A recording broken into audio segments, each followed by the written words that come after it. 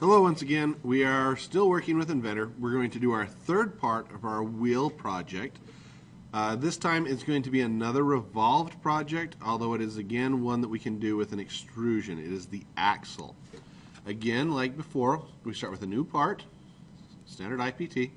Again, this is in inches, and in this case we're going to begin with a simple line.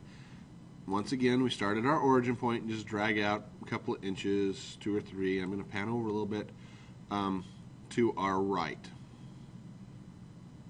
Now this should give us enough room around which to revolve this part, so we will begin there. Now this part is the axle. The axle is a series of rectangles or rectangular parts that revolve around a central axis. They look roughly like what I'm sketching now. I'm just kind of roughly laying in the geometry. I'm not really worried about is it perfect yet or not. I'm just getting things laid out so I can see what I've got to work with. Okay. Now we're going to slap on a few dimensions. Like this line here, we know it needs to be about exactly 0.75 or 3/4 of an inch long. Same with the one on this end. The base size, in other words, from end here all the way over to end here, needs to be exactly 3 inches.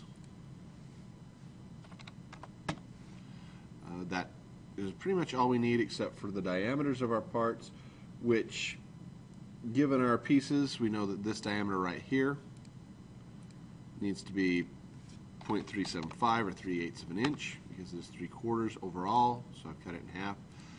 This one right here needs to be exactly 0.5, and this one again needs to be 0.375 to match the other side. That will give us, when we have revolved this part, exactly a 3/4 inch diameter on these ends and a 1 inch diameter down the center.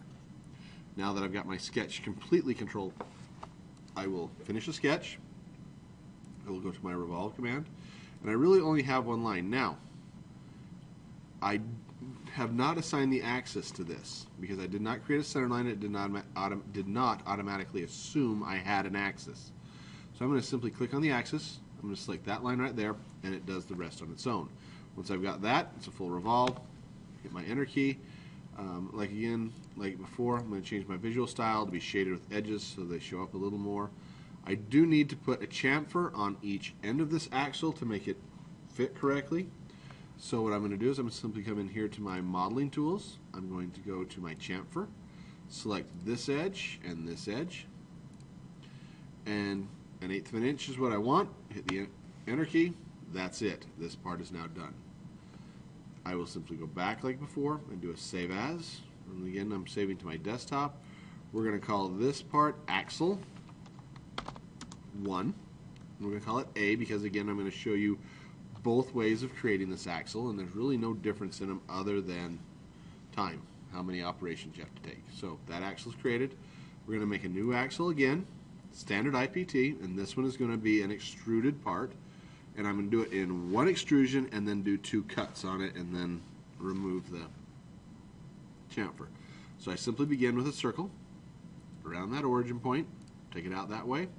I assign a dimension to control my geometry. Again, this is supposed to be 1 inch in diameter. I simply have got that created. I finish my sketch. I tell it to extrude that part 1 inch. Nope, try 3 inches. And there we begin. Now, again, I'm going to change my view style. So I've got my edges. Now I'm going to select on that surface right there.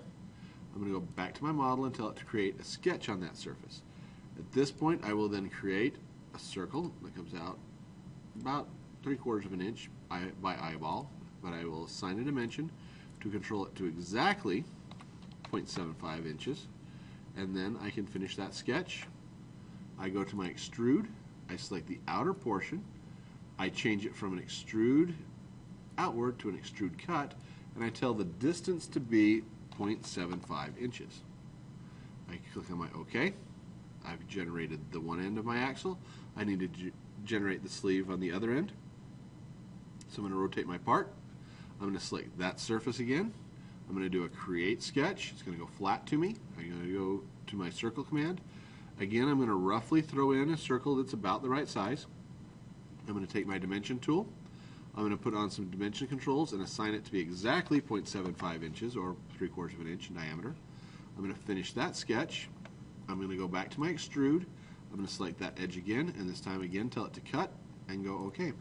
Again, the only thing I have left to do is make a chamfer, and I just simply select my edges I wish to chamfer and apply that. I don't know why it bounced off all of a sudden, but there's my part. Again, I can simply go in here. I can do a save as. This we called last one axle 1A. This is going to be axle 1B. And I've created my part.